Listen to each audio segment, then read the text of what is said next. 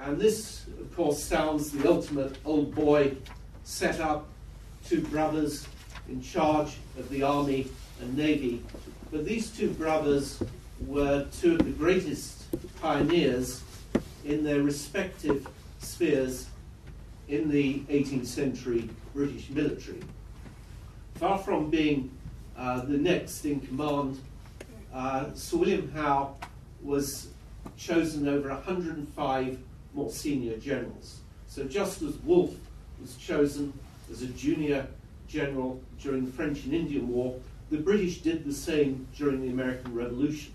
They chose Sir William Howe because his great strength was in light infantry, which we might liken to modern-day commando troops. He'd served in America. Indeed, he'd served at what would be regarded as the great British victory of the 18th century. He'd served alongside Wolfe on the Plains of Abraham in the taking of Quebec. His brother, Lord Richard Howe, was appointed because Sir William insisted that if he was to command the army, his brother must command the navy. This was very sensible because one of the greatest problems in any war is coordination between the services, but it was an even greater problem in this period because there was no joint allied commander. There was no joint chief of staff.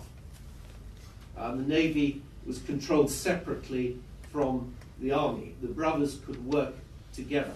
But Lord Richard Howe illustrates one of the themes of this book. Now, there is a thin line between success and failure.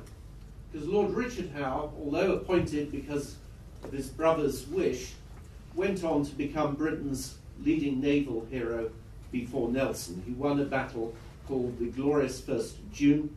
He was a pioneer in amphibious warfare, that is, using the army and the navy together. These two brothers landed 16,000 men and 40 cannon on Staten Island in early August 1776 within 2.5 hours. Lord Richard Howe was responsible for introducing flat-bottomed ships into the British Army, into the Navy, which were used by the Army, whose bows could go forward like gangplanks and the troops could simply run off, much like D-Day. John Burgoyne, until the Battle of Saratoga, was one of the rising stars in the British Army. He should have been more senior to Sir William Howe. He was the next in line to Sir William Howe, but for the fact that he'd spent some years as a debtor in France and had to resign his army commission for several years.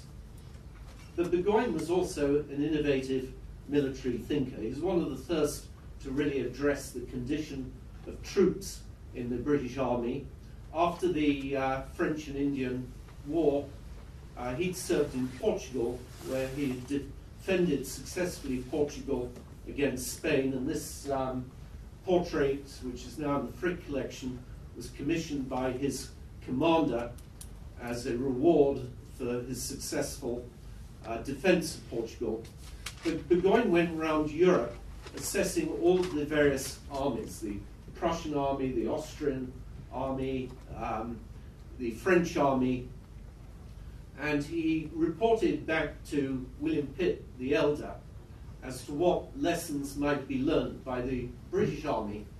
But it was a very insightful report because it argued, and this was an important sociological point, it argued that you couldn't just transplant the different methods of different armies. He said the British soldier would never tolerate the conditions of Prussian troops. It's also worth keeping in mind that John Bergin was a junior commander. He was never commander-in-chief.